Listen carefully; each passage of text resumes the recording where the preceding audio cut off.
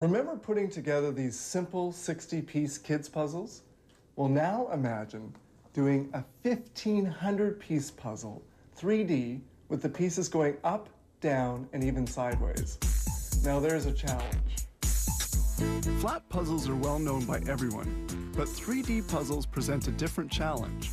These three-dimensional puzzles are first conceived with computer software.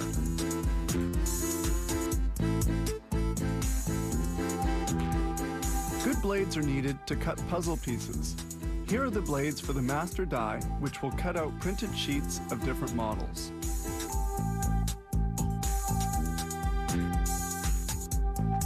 This rubber will be used to eject the die.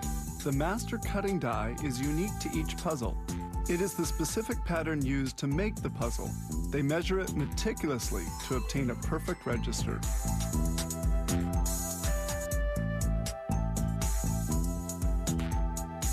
It's imperative that the die not move during the cutting, otherwise the pieces would be cut at the wrong points, so they very firmly secure it in place.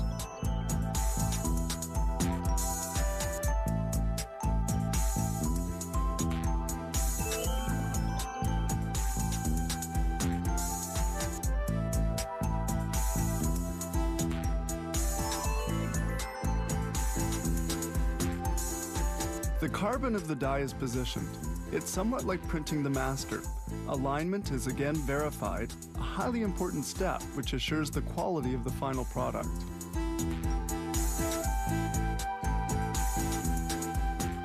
Finally, they install this large metallic plate, which is the cutting base. It will be on this surface that the master die will strike.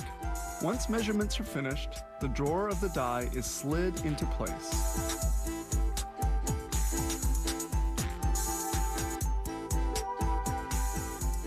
This press cuts the pattern seen on the puzzle. Here's how it works. The sheets, or printed cardboards, go into the drawer one by one, where they are cut according to the master model.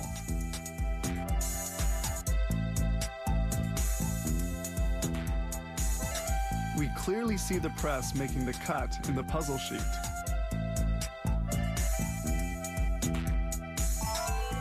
The cut sheets pile up on one another,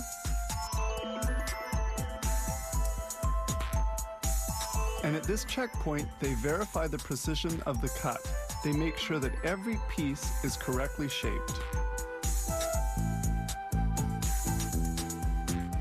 Now they go to the foam support of the puzzle. This guillotine is used to cut the polyethylene sheets onto which they will glue the cut images.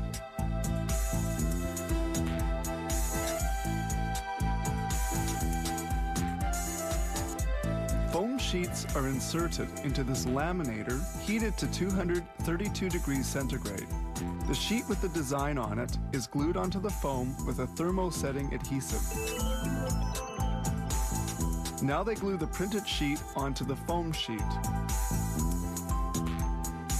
Once the adhesion is finished, the puzzles are stacked on one another, and they proceed to the unbuckling operation.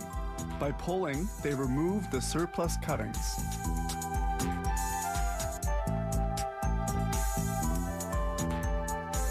The same design is printed several times on a sheet, so they must separate each puzzle. This step is called the reduction of the models.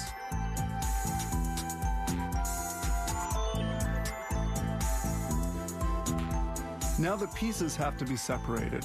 This decorticator handles this task and sends the pieces down a chute.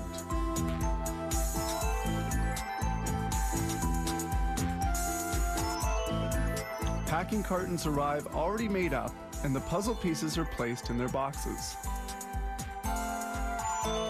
No less than 15,000 puzzles are produced here each day. Since it began operations, the company has created more than 300 different puzzle models, from quite simple ones to much more complex designs. The largest of them contain a total of 3,146 pieces. And you need real patience for this one.